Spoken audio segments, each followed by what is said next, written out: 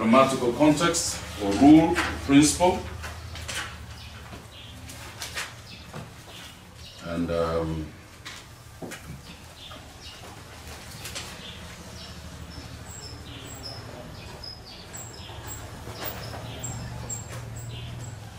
we are saying the Bible is a book, right? As a matter of fact, the Greek word for Bible is biblos, which really means what? The book, right? So when you're talking about Bible, it is from that Greek word, biblos, which is the word meaning the book. So it is a book. Now, failure to understand that occasions a lot of hermeneutical problems. I was preaching with a friend of mine called Joshua Bolaji, very good man. He's a guy who has done his degrees in some other fields, and he says when he came to the Bible, he failed to understand how to interpret the Bible, primarily because he felt the Bible was not a book. And sometimes that is the thinking we approach the Bible with. We look at the Bible from a mysterious point of view. We think of it as this ethereal, in the air sort of thing. And that is why some people even use the Bible as a pillowcase, because they think there is some kind of power that can come out and diffuse itself somehow in the mind. It doesn't work like that. Peter Masters has written a book, Dr. Peter Masters, and he called that book, talking about the Bible, he called it Not Like Any Other Book. It is true. The Bible is not like any other book, but it is a book. You know, when scripture talks, for example, in Joshua chapter 1 and verse 8, it says, this what? Book of the law. This book of the law shall not depart from your mouth. This book of the law. It is a book. In Hebrews chapter 10, verse 5 to 7. Hebrews chapter 10, verse 5 to 7. When he comes into the world, he says, offering and sacrifice you have not desired, but a body you have prepared for me to do your will, O God, as it is written, where? In the volume of the book. So the Bible is a book, isn't it? Yes. We are told in the days of the restoration of the temple that one of the things that inspired the reforms of King Josiah was a discovery of what? The book of the law. The Bible is a book. Now you also understand, that's number one. Number two, you also understand that the Bible was written in human languages. Is that correct? Hebrew, Aramaic, Greek, and so on and so forth. In fact, even in the translations that come to us, they come to us in different languages. Latin, Luhya, Luo, Kikuyu, Kamba, Meru, and so on and so forth. So it is a book written in human language. What this means, therefore, is that the Bible will inevitably, necessarily, as a must, it will be comprised of something we call grammar. Because human languages are constructed by grammar, isn't that true? I mean, Those of us who went at least to class 4, would understand something of the English grammar. There are verbs and adverbs, there are nouns and pronouns, there are, prepositions, and there are idioms, and there are figures of speech in terms of the way language operates. You cannot understand, for example, the language in the Bible, the message of the Bible, away from its grammar, away from its language and its constructions. It's very important. So we talk of grammar as a principle of biblical interpretation, all right? Grammar. The way languages are structured, the way they are developed, the way they are constructed, and the way they are used. Grammar becomes very, very important, absolutely important in understanding the Bible. Now then, having said what I have just said, we have several things to discuss under the rule of grammar, or what we call the grammatical principle or grammatical rule. We have something that we call word study. Because remember, language is formed by words. Is that right? Yes. Words. Words. Words form language. Without words, you have no language. And by the way, how do we understand each other than body expressions, than the use of language? Use of language. Words. You can only know my thinking if I use what? Words. If I don't use words, you cannot understand my thinking. When God wanted us to understand His mind, He used what? Words. Now the point I'm making here is that words are important. Words are important. Every word written in the Bible is important. Because words are meaningful. Words carry meaning. Words carry thoughts. Words carry ideas. So we are concerned with the meaning of words as they are used. We are very, very concerned with the meaning of words as they are used.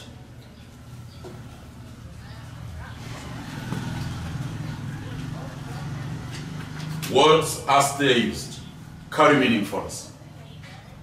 So if I come to a text of scripture, to a passage in the Bible, to a verse in a chapter, I must be asking myself, this word that I'm looking at here, what does it actually mean? Word study. Now, I often use examples to illustrate this point, and here is one of those examples that I use. When you think about, say, let me just find, go to Galatians chapter 5. Let's see if we can illustrate this by way of an example.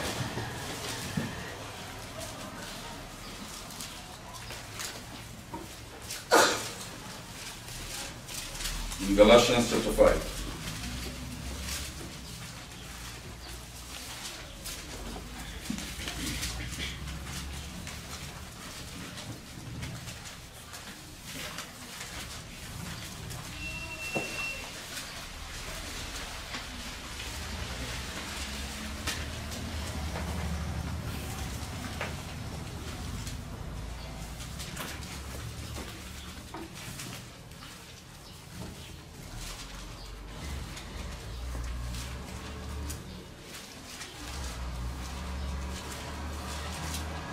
Somebody read for me verse 19.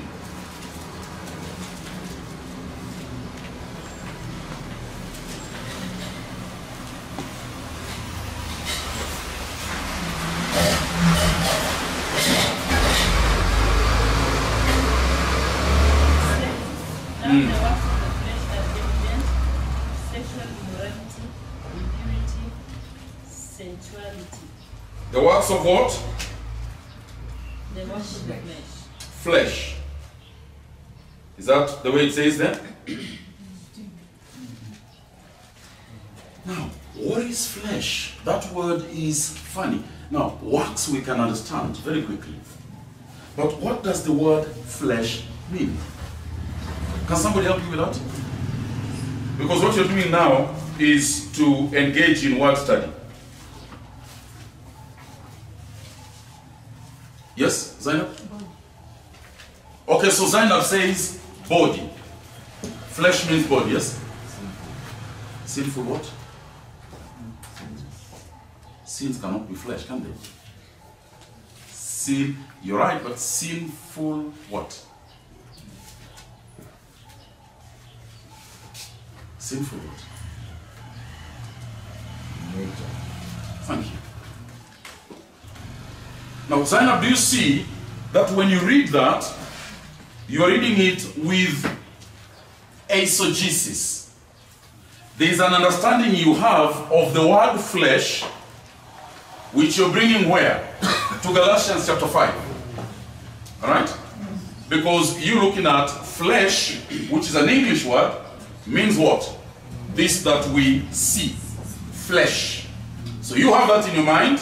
It's the understanding you have. You bring that to the Bible. That is what I refer to as what? Eisegesis. But now, Zainab, look at it again. Now, you're right. Let's just help Zainab. And when I say Zainab, I mean those of you who are thinking like her. Alright? Now, when he says the acts of, or the works of the flesh are obvious. Well, witchcraft, for example, is not really done by this, really. Witchcraft is something spiritual, isn't it? Hatred. Hatred is not something that you do with your bones and nyama, this flesh. Hatred is something that is in the heart. Can you even touch hatred? You can't touch it, but it's listed as one of the works of the flesh. So you begin to see, if you only read more, remember context? If you only read more, you begin to question your understanding and say, no, that cannot be right, isn't it? So the right answer there would be sinful nature. The works of the sinful nature are, and then they begin to be listed. Now, I can understand that by looking at the context, all right? I can understand that by looking at the context. If I went to verse 17, I would see that it is desires which are contrary to the Spirit, isn't it? They are contrary to the Spirit. The Spirit is holy, those are not holy. I would begin to find help in terms of context. If I went to verse 20 and 21, I would begin to see that there are some items there that are not done by this flesh that I can touch. If I go to verse 22, I would see the opposite of those, and they are attitudes and feelings and reactions. So now, one way of understanding a word is by looking at the context, right? We've done that. But there's a second way of looking at a word and its meaning, and that has to use other tools which we have. For example, if you understood a little Greek, just a little, and by these days there are programs. I have one in my phone here. I can tap it and it gives me the Greek equivalent of all those words. All right? Those things are now available. Really, interpreting scripture is becoming even easier by the day. If you understood Greek, and let me just tap that from my sort of Greek Bible so that I can actually give you the word and then make an explanation. So if you don't have these tools, don't worry, look at context. Many times it will give you an idea, not a full idea, but some idea. But then there will still be some things that you have to grapple with. Chapter 5, was it Galatians? And we were looking at verse 19, yes? So I'm just going to tap Greek. And here I am. The word for flesh there is the Greek word sarx. That's what you have there. Okay? There is another Greek word.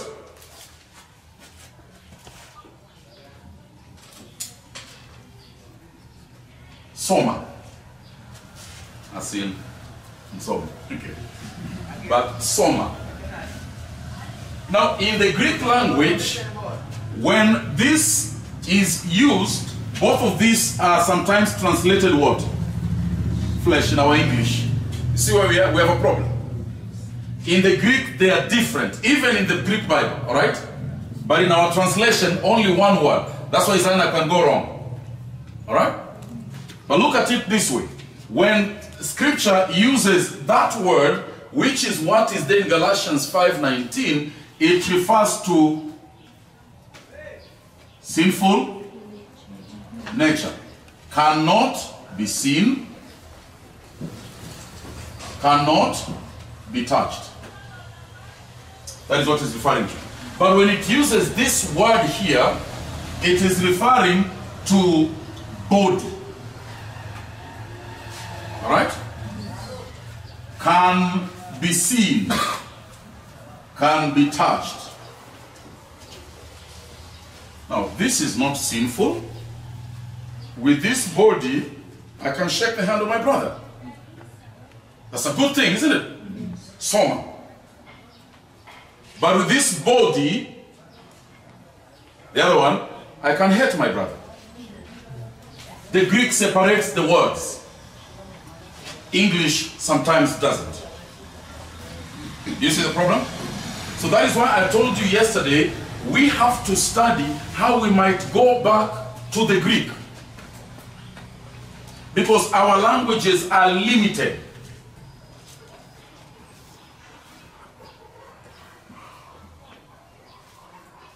Does this make sense? Hermeneutics is technical, so let's have technical mind. Like I told you, this is hard work. Now, if Zainab, forgive me Zainab, if Zainab had been preaching to some women, someplace or whatever she's doing, and then she interpreted Galatians 5:19 in this way, would she still be preaching God's word? See, that's the point. Yet she read a verse. The word flesh is there. But she won't be preaching God's word. She'll be preaching a mistake. Word study. Study the words. Look at the words. Because Scripture comes to us by means of words. Words. Words. Words are meaningful. There's another word we frequently talk about, and it is the word world. World. World. For God so loved what? Aha.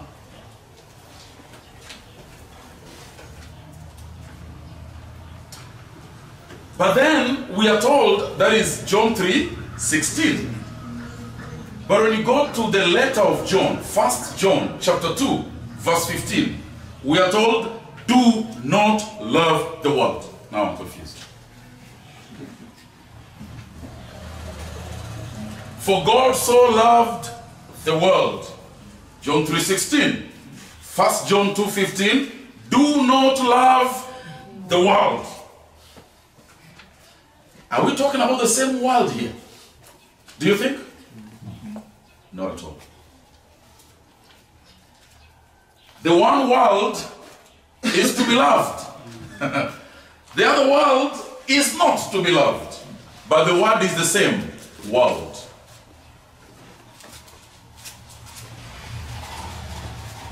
Now you see again, our English only has that one word to translate what in the Greek are very different words. In the Greek, you will be talking about cosmos, universe, all right?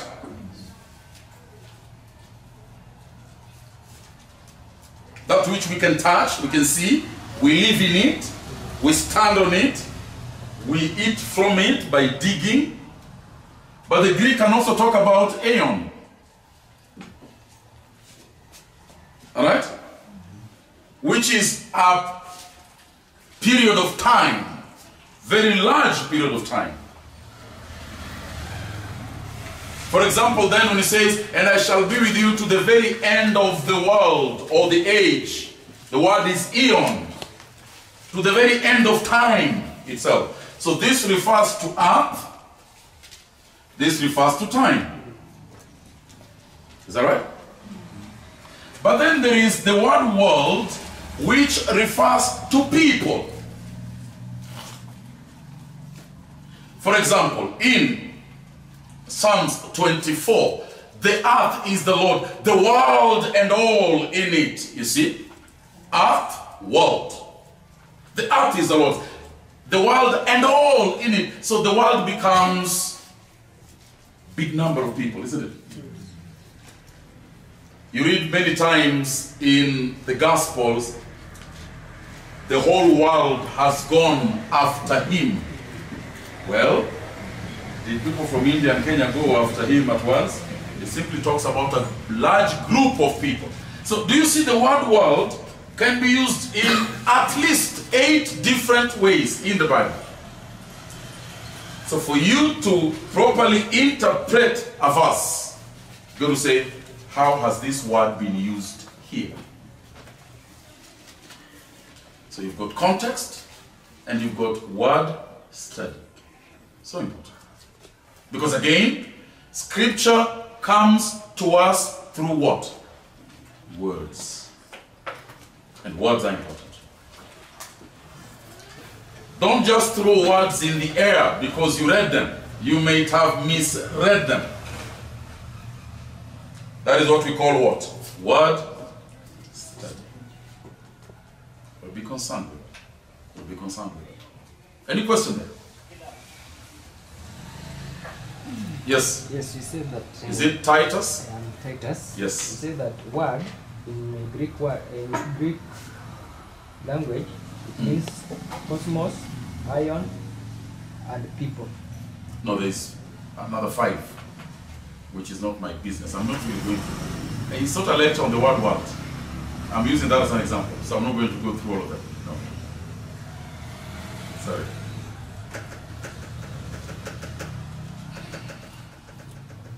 Now again, let me impress upon you that there has to be a way in which we treat scripture seriously.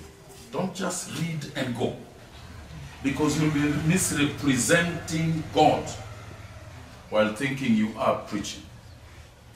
So James says, let there be few teachers, because judgment will be strict on the teachers. All right? So word study, very, very important. Now, that's not the only thing we're looking at when we are talking about language and its construction. Are we there?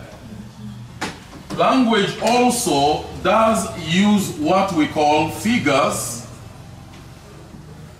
of what? Of speech. Figures of speech. Figures of speech. Now, often when we deal with texts of the Bible, we fail to realize that the Bible, like any other language, uses figures of speech. Figures of speech.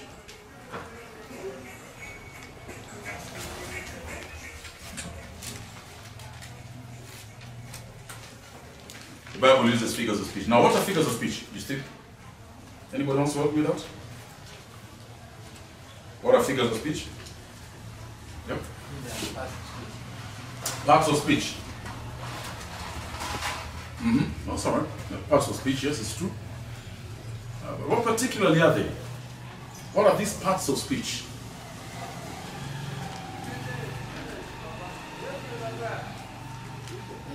Nouns, verbs, doing, adjectives.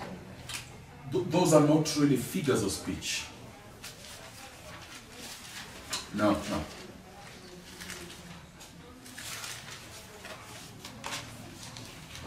Figures of speech would be those styles of speech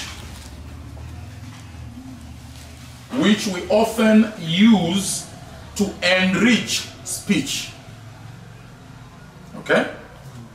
They are styles that are extra to normal speech. You know, I can talk to you in a normal language, without style, without spices.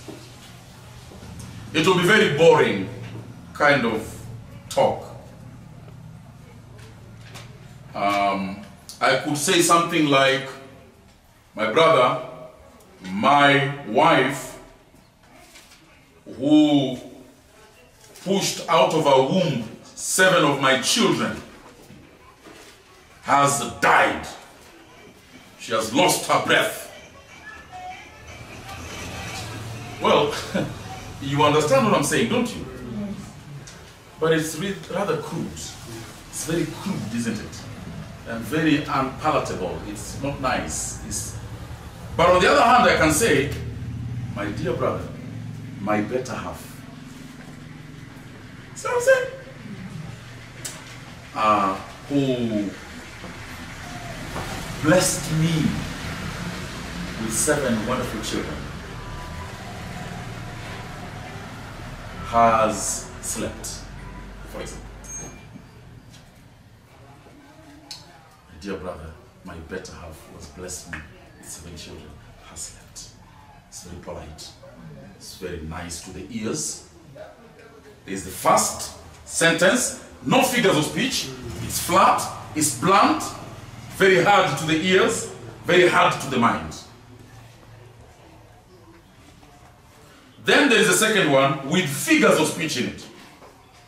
Figures of speech are those styles which we use to enrich, to sweeten language, to make language better, even to enhance meaning.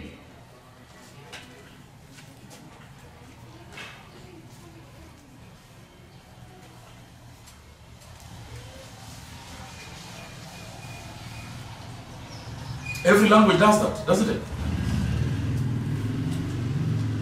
Every language has a way of sweetening speech and making them more acceptable. Every language. In the Bible, that is also true. The trouble is sometimes we interpret in the Bible a figure of speech in very funny ways.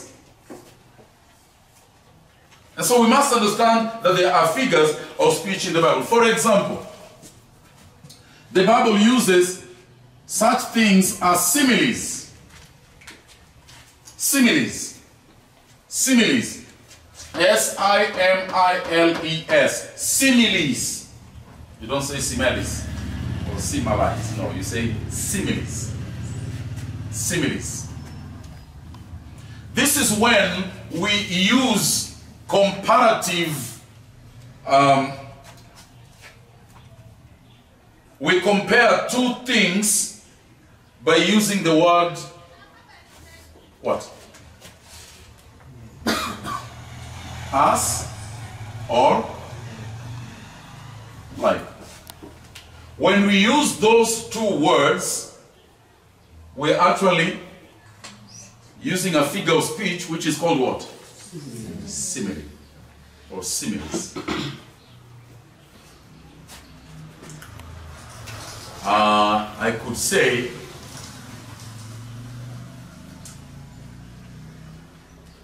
this drink is as cold as ice. All right?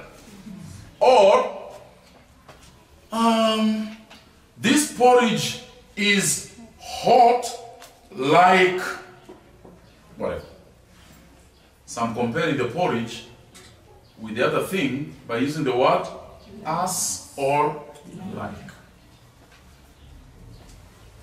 As black as a charcoal. Simile.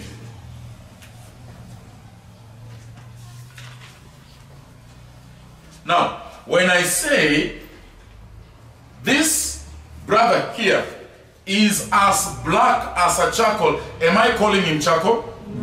No, I'm not. I'm just trying to emphasize his blackness by comparing it to the charcoal. When you use the word as and like, you're employing a figure of speech, a stylistic device that is called simile. Now you studied that in school. It's true of the Bible. For example, in 1 John, sorry, not 1 John, it's 1 Peter. 1 Peter, chapter 5.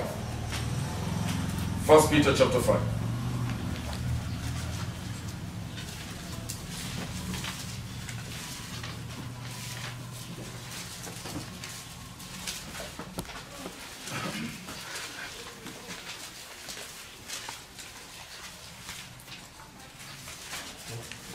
First Peter chapter 5, I think this should be verse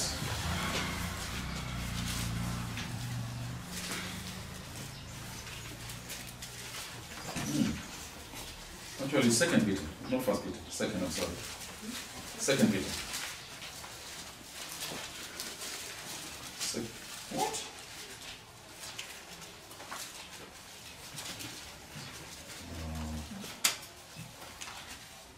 Where's this text?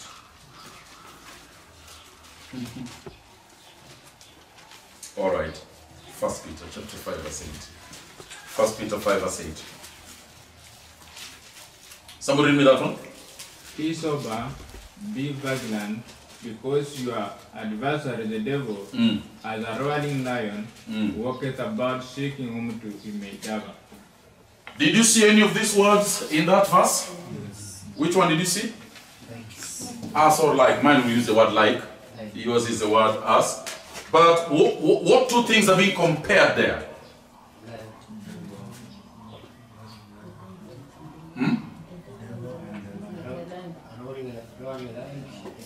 Correct.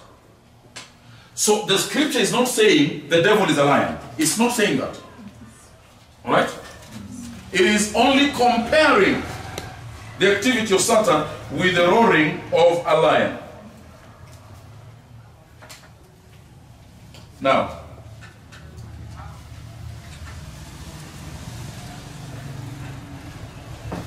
I'm sort of trying to organize something as well.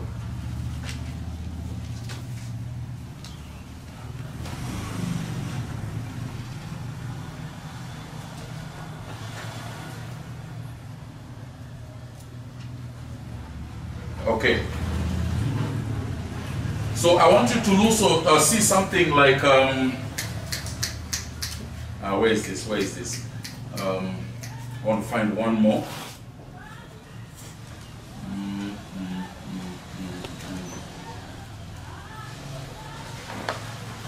Simile again in scripture. So many of them, somehow they just can't come to my head now.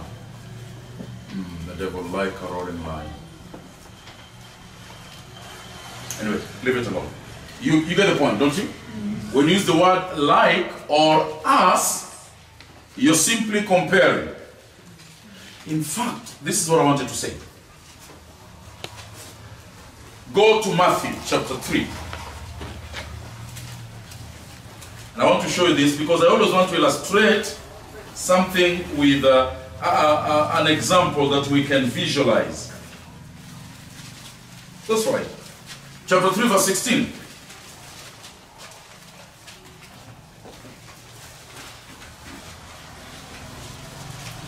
The people who sat in the darkness. No. Are you in Matthew chapter 3, verse 16? And Jesus, Yeah. No, let her read, please. And Jesus, when he was baptized, went up immediately out of the water, and lo, the heavens were opened unto him, and he saw the Spirit of God descending like a dove, and lightening upon him. Lighting on him. Lighting upon him. Okay. Do you see a simile there? Now, this is a very funny verse, because every time people represent the Holy Spirit, they usually draw a bird with some wings. Oh, that's a bird for me.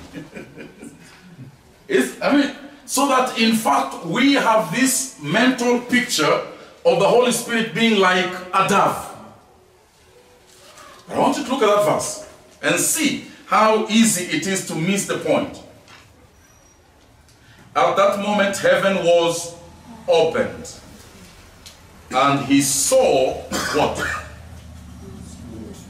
Jesus saw the Spirit. Not other people seeing the Spirit. Who saw the Spirit? Jesus. Well. If it's Spirit, how could it be seen? Because by definition, a spirit cannot. So obviously Jesus was not looking with the eyes we are looking with. He could see the Spirit because he was able to see the Spirit. Now keep going, because I want to show you something. Descending what? What's the next one? Like a dove. It is not the Spirit who is compared to a dove, it is the descending that is compared to that of a dove. The way a dove descends. The comparison is not between the Spirit and the bird, it is between the descending of the Spirit and the descending of a bird. Does that make sense? But people, when they hear of the Holy Spirit, they think of a bird. They even draw it. No. Church of the Holy Spirit, then there's a dove.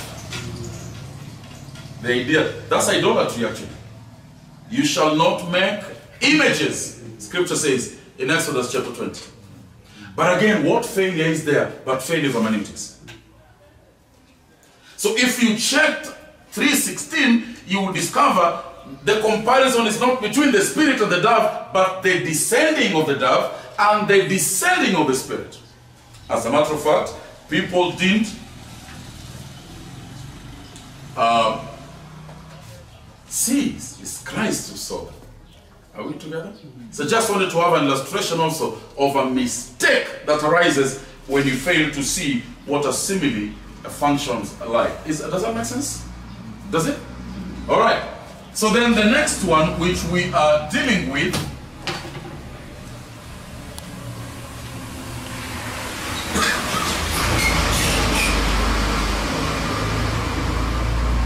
is something we call a metaphor. A metaphor. Metaphor. Now this is so similar to a simile that sometimes people treat them as one. Because a simile compares two things, all right? A metaphor also compares two things or more. While a simile uses the words as or like, a metaphor doesn't use those words. Though it is comparing two things, a metaphor will call one thing another in order to compare them.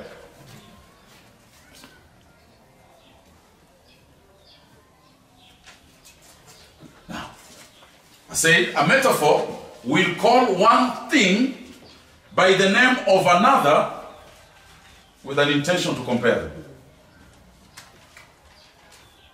Let me think of one now. The one I'm thinking about is my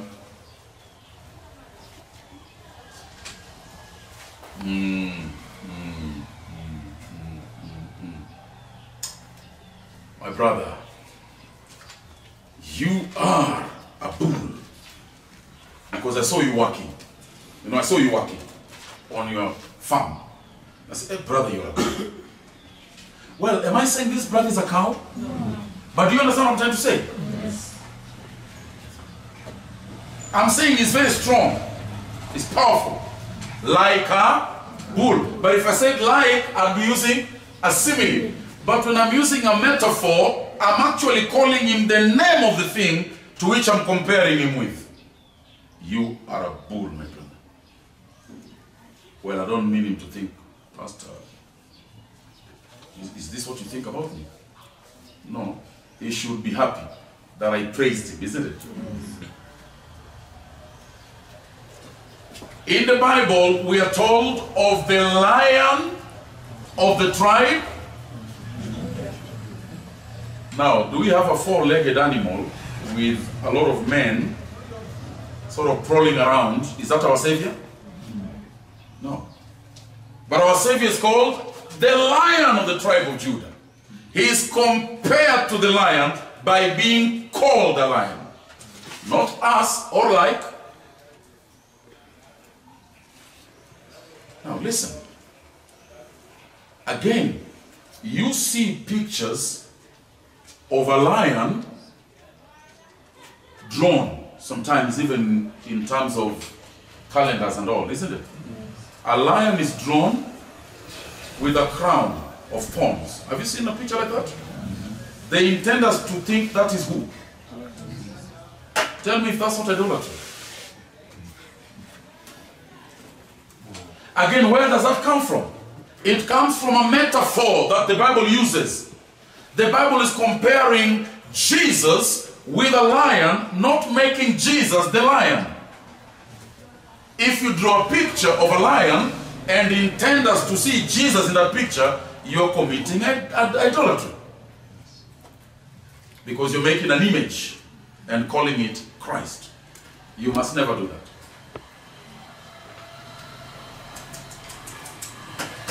This is that. How many of you have those pictures of this Arab man with some yellow light? It's called a halo around him, and a hat that is outside, and there's a spear across that hat, and that Arab man is doing this. If I come to some of your houses, it's there. It's idolatry, my friends. It's an abomination to God. It's repulsive to God. Whenever I go to houses of members of our church, if I see that, I don't even ask. I go up and I pull it down. That's what I do. I went to a church, someplace. I was doing a lecture in a church hall, and right in front of me there was a lady there. I think they wanted that lady to be Mary, carrying a baby. And then besides that, there was this Arab man with, they want us to think it's Jesus. And I said to them, people, I don't have authority in this church, but please, as long as I'm lecturing, would you kindly remove those things? You'll put them when I'm done. Because it's idolatry. Yes?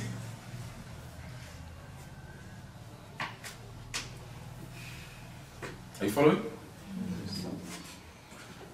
So when using metaphor, we are comparing things by calling them the same name. It's a metaphor. It's a metaphor. Make sense, that one? Very good.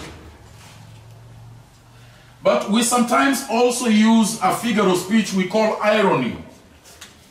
Irony. Who understands what an irony is? Help me understand this. I will say like this.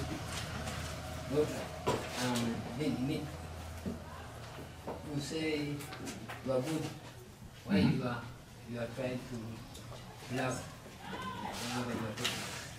You mean what you are not meaning. You can never mean what you don't mean. You are saying what you don't mean, I think. But you can never mean what you don't mean. I understand that. Yes. There's a word kinaya. Of course, yes, it is. That's Swahili. It is when I speak, but I intend you to understand the opposite. Or I mean the opposite.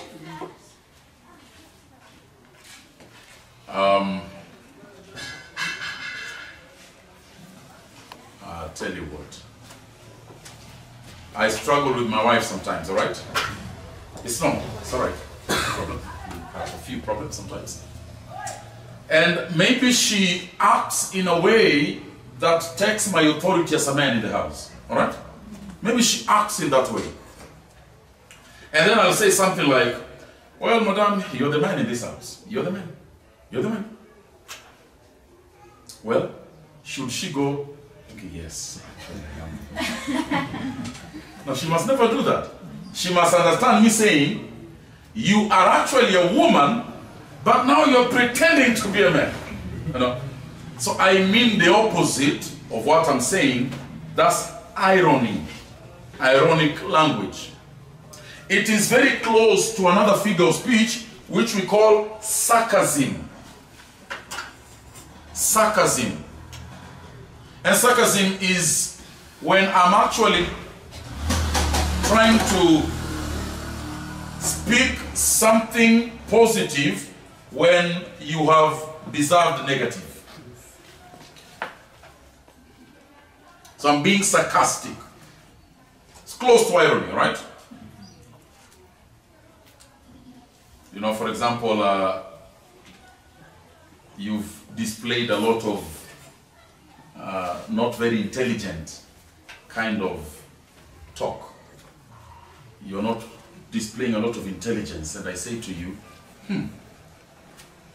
bro, that's very smart of you. It's very smart of you. It's irony, but it's also sarcastic. Kejeli, right? Very close, those two, so we can treat them as one. Now, why are we talking about this? We are talking about this because in the Bible, this style is used. Now, let me just see if I can pull out one example. Again, illustrations are like what? Windows to a dark room. They let in the light.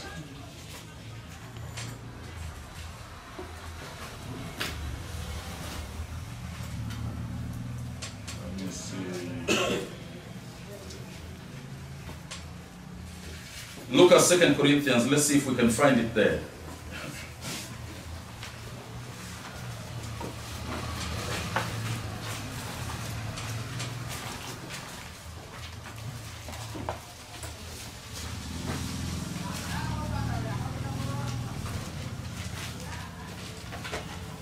Chapter 11, verse 1.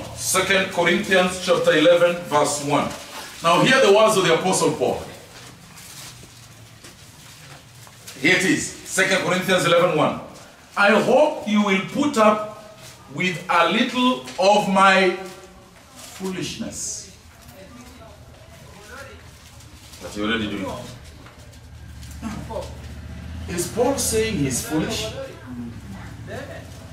Well, that's what he's saying. The question is, does he mean that? Because what he's trying to tell them is the word of God itself, isn't it? But he's saying, just put up with me with my little foolishness. Well, he's being sarcastic, isn't it? You people in Corinth, you think you're smart, isn't it? That's what he's trying to tell them. You think you're... But there's a preacher who will take this verse and say, brothers and sisters, those of us who are very foolish, don't be worried. Even Paul was foolish. I mean, you can hear somebody preach like that. Be encouraged. Even Paul was very foolish. So, and they're preaching. Well, is that what Paul is saying? Well, he's saying that, but is that what he means? So you need to understand that there is irony and sarcasm in the Bible. for you to understand. Let me see if he has more.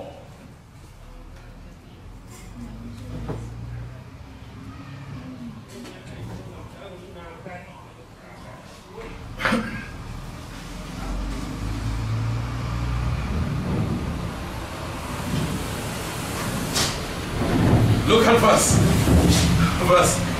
20. Paul had funny ways of speaking, and you have to understand him. Otherwise you misinterpret him. In fact, you even put up with anyone who enslaves you, or exploits you, or takes advantage of you, or pushes himself forward, or slaps you in the face. Paul, what are you saying? Verse 21. To my shame. Well, Paul. What are you ashamed of? To my shame, I admit that we were too weak for that. This doesn't sound right. To my shame, I admit that we were too weak for that. What anyone else dares to boast about, okay, what anyone else dares to boast, the comparison is, there were people who were saying they were super apostles, and Paul was, you know, mutu ya kawaida. And so Paul is saying, we are too weak to defend ourselves there. But what Paul is trying to tell them is, if you looked at my record, I have worked more than all of those super apostles. If you look at my fruit, I have planted more churches than them, but we are ashamed, he says. Well, it doesn't mean they're ashamed. He's telling them, you should be ashamed of yourselves. That's what he's trying to say. By saying, we are ashamed, he's telling them, you should be ashamed. For even thinking. So can you see that style there? So again, don't go preaching and saying, you know, even Paul himself was ashamed because he was very weak. He's not saying he was weak here. It must be the opposite. Can you see that? All right.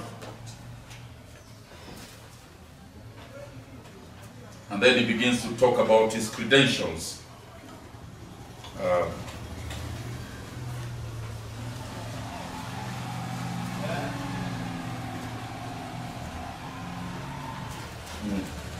So that's really it there. You've got to understand there are sarcasm, there is irony, all right? This will become very clear also when you deal with things like 1 Corinthians 14, for example. In fact, the whole chapter seems to be cast in the irony kind of way, but we will deal with that another time. Here's another one you need to consider. We talk of hyperbole. Hyperbole. Hyperbole. Hyperbole. Hyperbole. Again, you don't say hyperbole, right? You say hyperbole. Hyperbole. H-Y-P-E-R-B-O-L-E.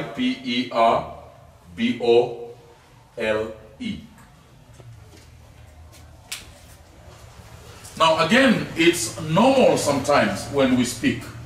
We speak like this. We say, Edith, even if you cry tears of blood, I will not give you those grades you want. I will not. Even if you cry tears. Well, dear friends, am I saying she sometimes cries tears of blood? What am I trying to do? I'm trying to emphasize my point. I'm trying to make it strong, make it firm, by appealing to the impossible. Even if you could do the impossible, which you can't do, still I would not do this for you.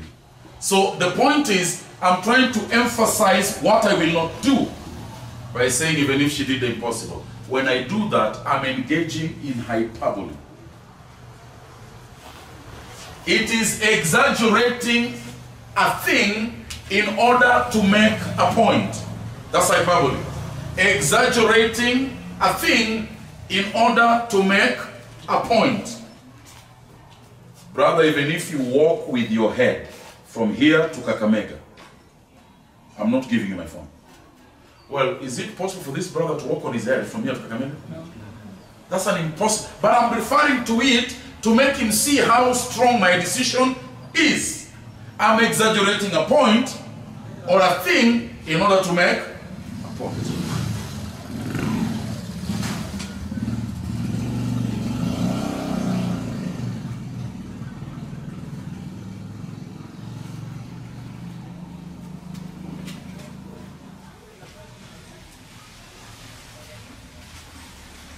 That's very important.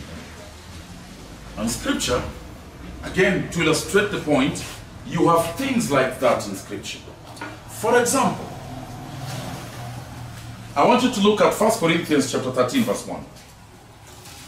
See if we can have an example here of what a hyperbole looks like.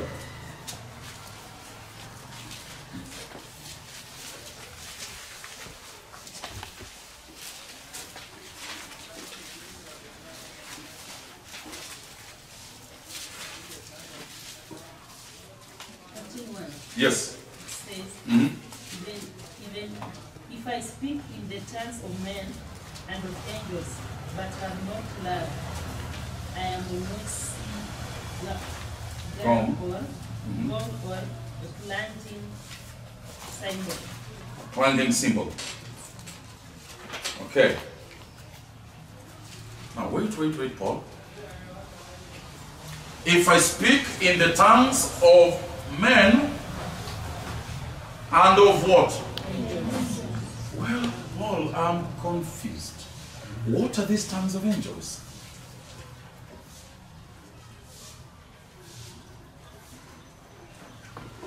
Did we see angels come in the Bible? No, of course we did. Have angels appeared to people in the Bible? Yes. Many times. An angel appeared to Abraham in Genesis 22. An angel appeared to Gideon in Judges chapter 6. An angel appeared to Manoah and his wife in Judges 13. An angel appeared to Mary in Luke chapter 1. An angel appeared to Peter in Acts chapter 12. Angels have appeared time and again in the Bible. And every time angels have appeared in the Bible, they have spoken the tongues of men. Yes. Abraham could hear what the angel was telling him. Gideon could understand the language of the angel was speaking in. So what are these tongues of angels?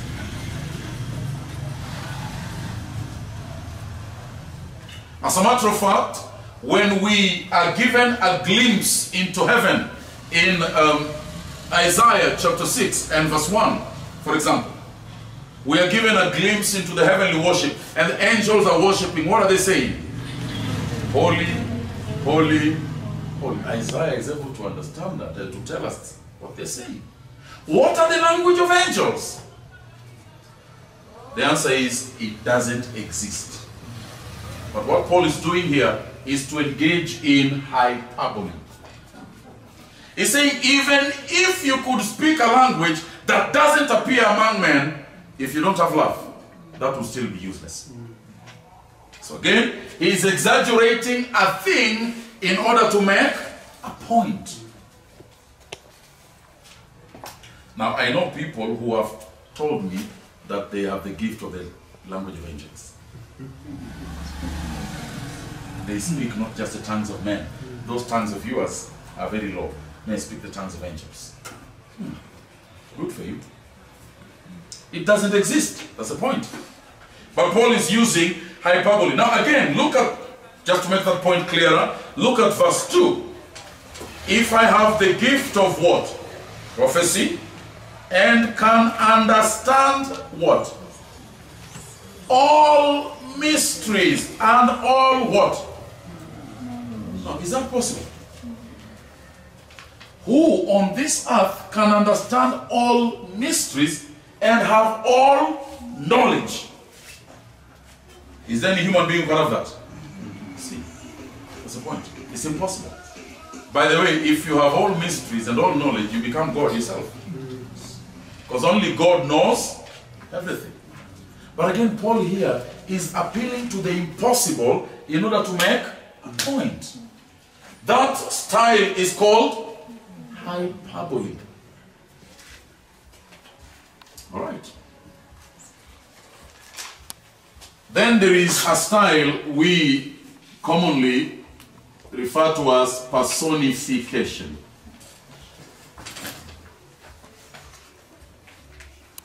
Personification. Personification. Personification. Personification. When you're dealing with personification, you're really dealing with, just like that word means, person. You are giving personal attributes to impersonal objects. You are giving personal attributes to impersonal objects. Now,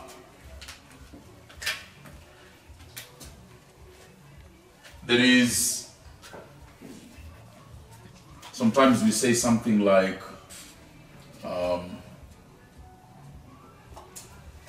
jamaa hata kama mawe yangelizungumza.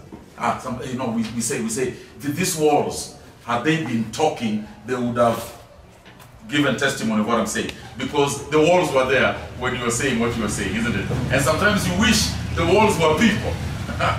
Well, in the Bible sometimes things like trees are given personal attributes.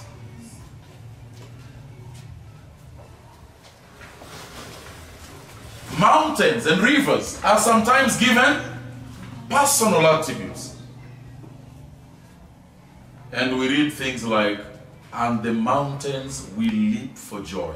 Well, the mountains will leap for joy. What kind of language is this? And some of us do actually look at a period in time when mountains will be dancing. Really? No, it will never happen. This is scripture using a language, using a style called personification.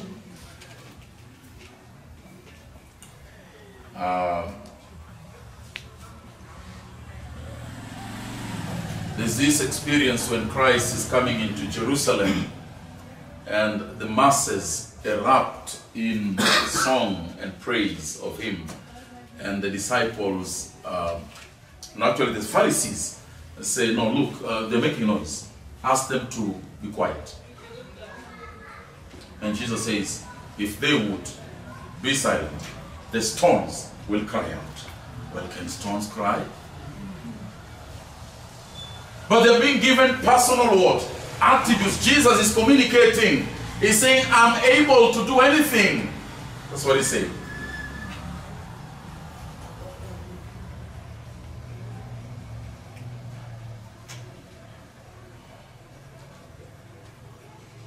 Then there's something else I'll show you.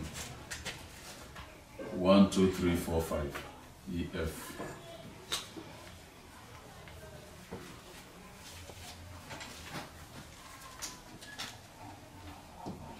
Allegorization or allegory. Allegorization or allegory. Now, an allegory is a story where every thing or character has a hidden meaning. An allegory is a story in which everything, every character has a hidden what? Meaning.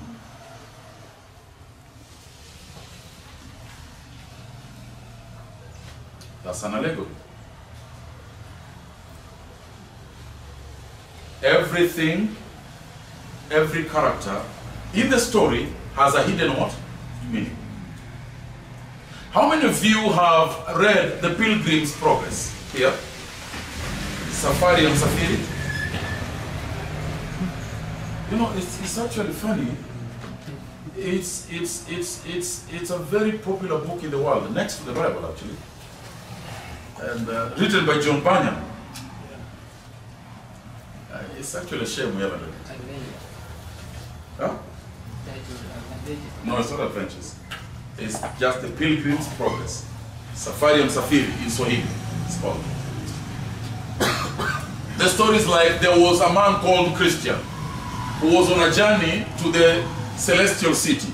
On his way, he met Mr. Doubt. Mr. Doubt. And they began to talk. And then he met Mr. Encouragement. Well, these characters have meanings, don't they? It's a story with many sides, many characters, and every part, every side has a meaning. That's an allegory. And when you're looking at an allegory, you need to interpret the allegory. You need to think, what is the meaning of this character here? What is the meaning of this character there? Now, one of those allegories is found in Judges, I think, chapter 9.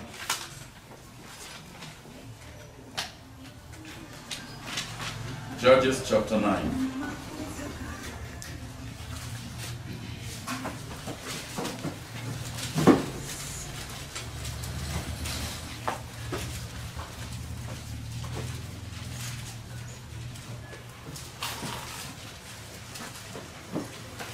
What is it?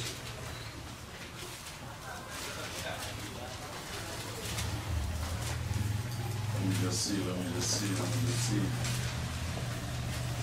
Is it chapter 10? Is it chapter 10? Okay. Say that again. Are we in chapter 10 or verse 10? Chapter 9 verse? Next, the king said to the people. Thank you, that's it. Actually, chapter 9, from verse 7. When Jotham was told about this, he climbed up on the top of Mount Gerizim and shouted to them, "Listen to me, citizens of Shechem, so that God may listen to you." One day, and then he starts to say a story. One day the trees went out to anoint a king for themselves. Now, this is interesting. What other style do you see there, other than allegory? What style do you see there? What figure of speech do you see? Come on now. Say that again. What style do you see? I've already talked about it. Personification.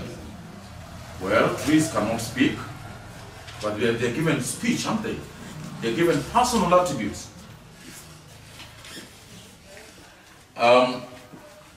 So one day, the trees went out to anoint a king for themselves.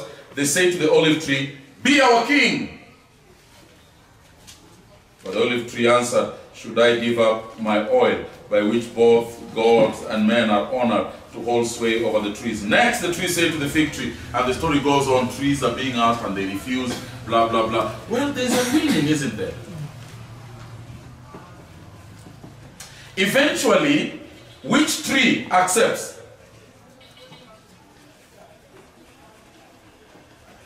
Verse 14. Which tree accepts? The vine refused, the olive tree refused, these big, beautiful, honorable trees refused the job. So which one accepts? The bramble, or the thorn bush, as they say. Finally, verse 14, all the trees say to the thorn bush or the bramble, "Come be our king." And the bramble say to the trees, "If you really want to anoint me king over you, come and take refuge in my shed. But if not, then let fire come out of the thorn bush and consume the cedars of Lebanon." Blah, blah, blah, blah, blah, blah, blah. So anyway, the point is, the big, honored, respected trees refuse the job. the least honored, the least respected, the useless tree accepted the job. Surely there's a hidden meaning here, isn't there? And that hidden meaning, you'll find it in chapter 11. When the sons of who? Say that again. You know Jephthah and his brothers? Jephthah was the son of a prostitute, despised. Remember, his brothers chased him from the home, saying, you cannot share an inheritance with us while you are a son of a prostitute. Despised one, rejected one. Then, when they were stuck and they wanted to go to war, who did they go to? Jephthah. Because Jephthah was a strong man in war. And so the despised one ruled over them. The stone that the builders rejected has become, that's the message in there. So that's an allegory, a story with different parts. The other trees represented the other brothers. This bramble represented Jephthah. And so on and so forth. So you interpret an allegory like that. Every part has a meaning. And for you to understand the whole message, you've got to understand the parts. But there's something else that is as close to allegory. It's called a parable. You find that also in the Bible, a parable. Now, you cannot interpret a parable the way you interpret an allegory. Remember, an allegory is a story in which every part, has a meaning hidden, isn't it? In a parable, it is a story which may have many parts, but there is only one meaning in the end. There is no multiplicity of meanings. There's only one meaning in the end. And who was very famous for using parables in the Bible? Our Lord himself is. So it seems to me that for you to understand the Gospels, really, there's a sense in which you must be able to figure out the parables. In Luke chapter 15, there's a story of who? Or the parable of who? Yeah? Go there, go there.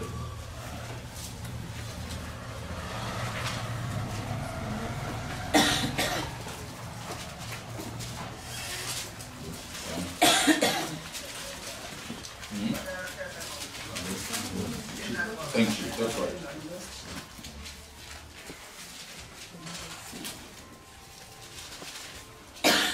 Verse 3, then Jesus told them this parable. Suppose one of you has 100 sheep and loses one of them. Does he not leave the 99 in the open country and go after the lost sheep until he finds it? And when he finds it, he joyfully puts it on his shoulders, then goes home the same way, and blah, blah, blah, blah, blah. There's a parable there. But again, there's only one meaning, isn't there? What's the meaning? Tell me. What's the meaning? Again, context will help you. So tell me the meaning of that parable. I think he was talking about his followers. No, look at verse 2. Look at verse 2. I'll help you. Look at verse 2.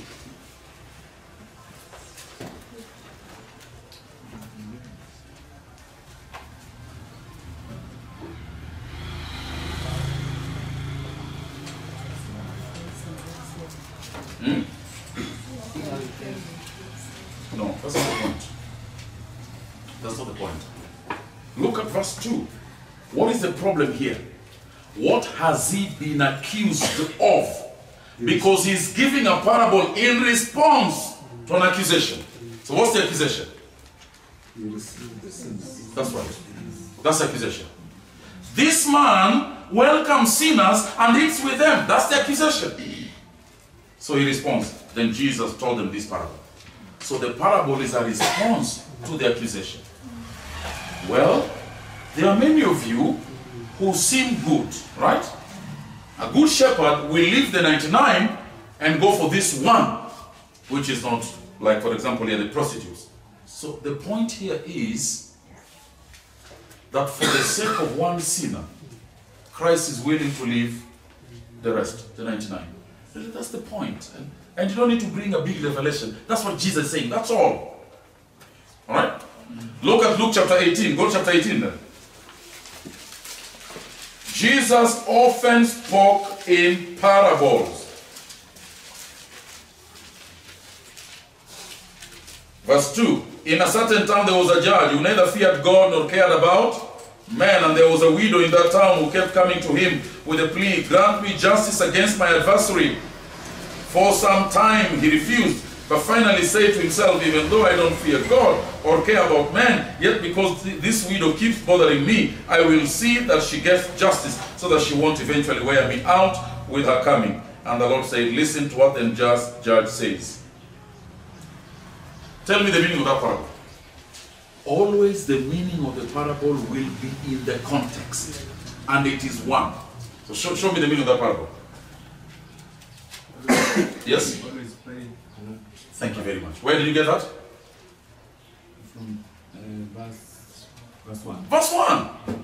In fact, thank you, brother. Then Jesus told his disciples a parable. Why? To show them that they should always. That's the meaning of the parable. Why should you pray without ceasing? Here's the parable. There was a lady who wanted justice. She asked without ceasing. She got answers. Then look at verse... what? Verse 7. And will not God bring about justice for his chosen ones who cry out to him day and night? Will he keep putting them off? So you see then context. The end in verse 7, the beginning in verse 1 gives you the key to interpret. So if I'm going to speak about prayer, isn't this a lovely text to use? It's a wonderful text because the Lord himself is speaking about prayer, uses this text to the intent that men ought always to pray and not to cease. So don't preach every part of a parable. Okay? Read the whole parable, then ask yourself, what is the main meaning? Preach that main meaning. Because parables always have one big meaning. The rest is to help this meaning become clear. The problem is some of us preach what helps the meaning, and then we leave the meaning. It's a shame, isn't it? Are we okay? Let's take a break there, and then when you come back, we should continue something. Is that all right? Thank you. Take a break, please.